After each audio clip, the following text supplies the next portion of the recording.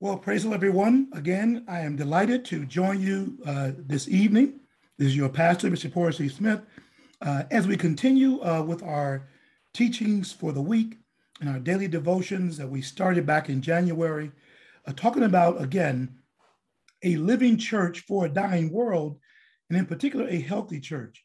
We've covered topics such as being healthy physically, being healthy emotionally, being healthy spiritually, being healthy relationally. Tremendous presentations. All these are on our website.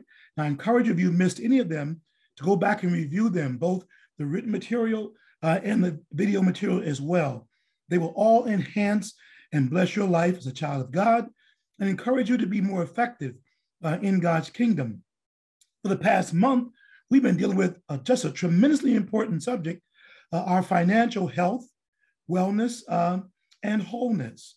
We've been spending time in the Word of God, looking at what is the Lord saying to us, His people on the earth, about our finances. And for the first month of this teaching, we really dealt with, again, how God wants us to give and what God wants us to give. Again, we've talked about, as we went through those series, there are only three ways to please the Lord with our finances, only three. Again, number one is the whole issue of giving, the whole gamut of giving, tithing, offerings, giving generously, giving bountifully, giving with a heart of joy and thanksgiving, giving knowing that God has given us a promise with every commitment of giving. So our giving is critically important, giving to the household of faith, making sure there's meat in God's house, giving toward missions, giving toward all the endeavors, all, again, of the vision and goals that God has given the body of Christ. So our giving, again, critically important in this regard. But again, we want to shift this week, and we began with our teaching earlier this week, not only of giving, but the area of spending. Wow, you and I know that in most of our churches, ours included, there is very little time spent teaching about the biblical teachings on spending, biblical principles that the Lord Christ and others in the Word of God has given us in regards to our finances. And even though we've given, again, generously, we've given bountifully, we've given liberally, we've done our tithing, our offerings, that's great. But again, as good stewards, we are allowed to utilize other possessions, finances that God puts us in possession of. But remember, we never own anything. We are, in fact, God's trusted stewards in the earth. And as we grow in the Lord, grow in the Spirit, we'll become more mature, even in that area of spending. And so tonight, I want to continue you and I, in this journey. And I encourage you to encourage your family and friends and others to join you in these teachings. So again, earlier this week, we dealt with, again, our giving from the perspective of discipline, even in personal giving. We talked about why we give, why we spend. Do we spend to be seen? Are we trying to impress others? Are we trying to keep up with the Joneses? That is not the way God wants us to utilize our spending, even though He wants us to enjoy the spending that we have after we have first given appropriately. Shouldn't feel guilty about spending. But again, talking about how we should give. And again, here's what I want you to look at tonight. Two major aspects of personal spending. Number one, the difference between wants and needs. Wow. Let's spend a few minutes and talk about that.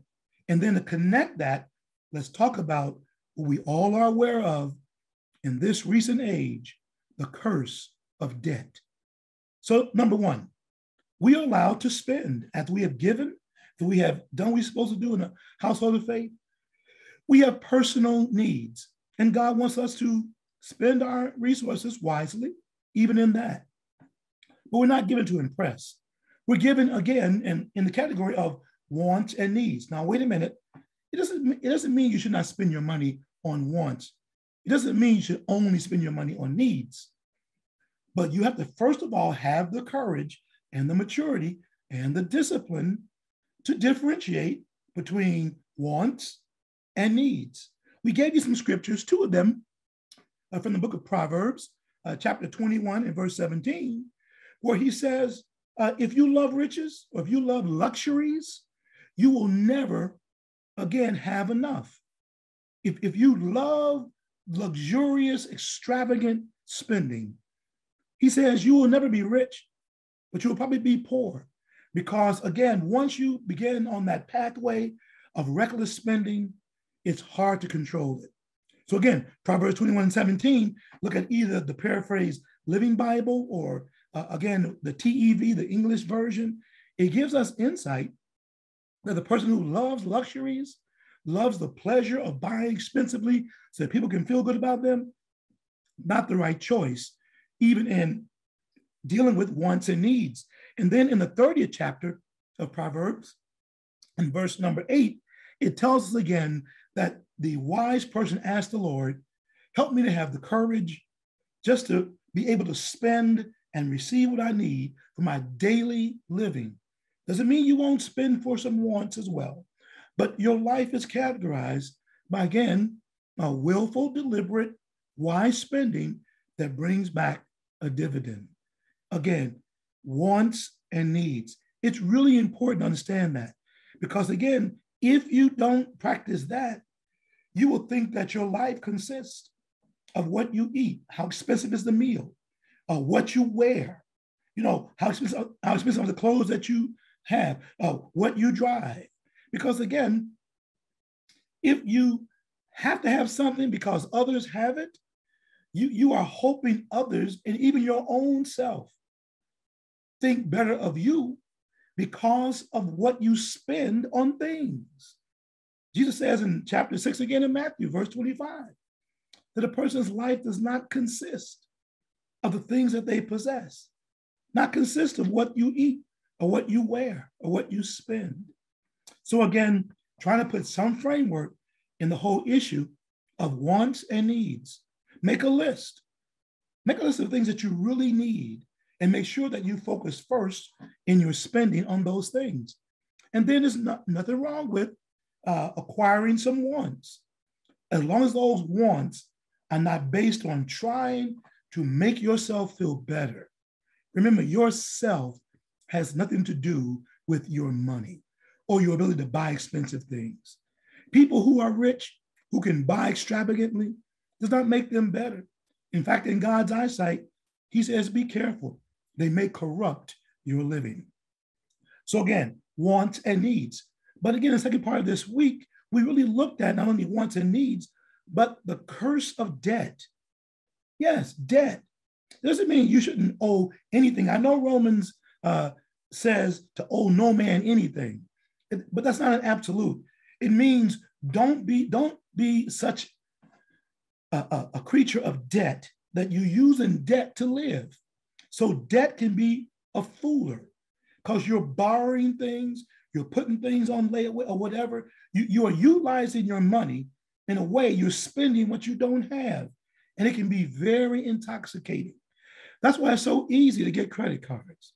That's why in our culture, so many people are going through different issues because they have learned the culture of debt. Our government is a prime example that, when it gets into trouble and it's spent more than it has, what does the government do? Print some more money. It can always print more money, but at some time, those loans are going to become due.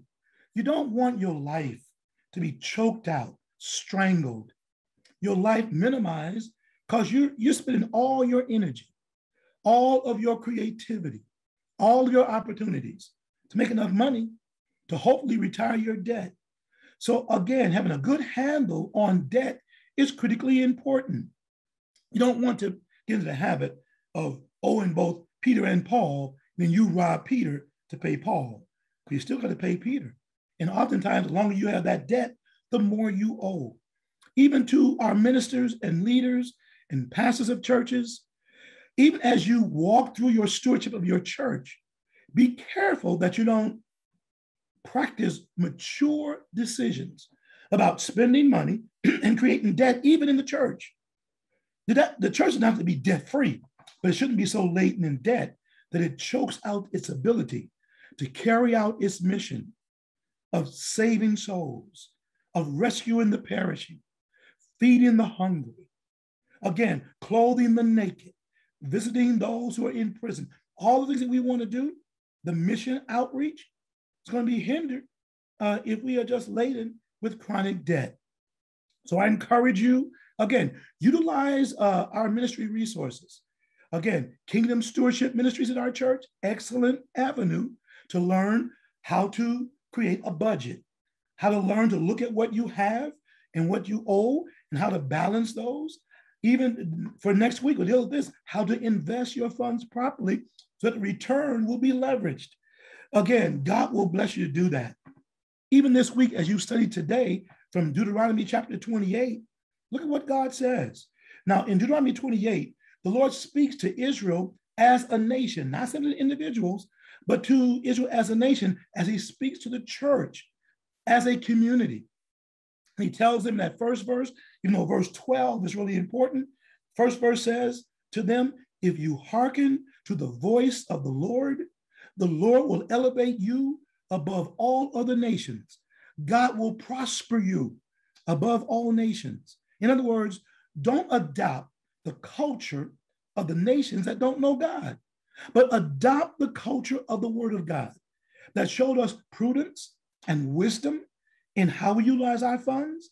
We don't have to have everything immediately, but we're able, again, to budget by faith, to use what we have by faith. And by doing that, we're able to secure not only ourselves, but as you'll learn next week, our future, other generations. Not only that, we'll be able to leverage what God has given us after we've given and shared and blessed others, that God says he will give us so much, we'll be able to become, and that's my last teaching on this week, philanthropists. They're able to not only bless others, they're able even to endow institutions that are positive, endow charities, endow higher learning institutions, to be able for generations to be able to be blessed at a low cost. Why can't God do that for us? So again, brothers and sisters, I am delighted to share these teachings with you. I hope that you will just take them to heart, that you will utilize them, read them over and over, pray about it, seek the Lord, and share them with others. Again, this week is the week that precedes Faith Works in our Family and Friends Day, October 8th, 9th, and 10th. I want you to be a part of that. Again, go on site and register for Faith Works. Friday, then the Friday after service for our young people, $15 for our youth to register, $25 for a regular adult. And again, that's for Friday, Saturday, and Sunday. Sunday, the 10th of October, culminate in a fantastic 106th church anniversary celebration. God will bless us for Family and Friends Day on Sunday the 10th. I want you to be in the house. I want you to be there. If you've been vaccinated, especially, come and be a part of Friday, Saturday, and Sunday in person. But if you can't, or if you're not yet safe enough, then again, online, you can do that. But to all of you, I love you in Jesus' name.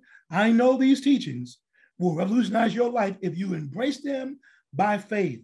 God will bless you. Without faith, it's impossible to please God, for he or she that will come to God must believe that he is, and look at this, every time, he is a rewarder. God is a rewarder of anyone who will seek him with diligence. Be that diligent seeker, be that trusted steward, be that faithful disciple, and God will bless you and use you to be a blessing. I'm signing off. This is your pastor, Bishop Horace Smith. I love you. So Smith sends her love as well in Jesus' name.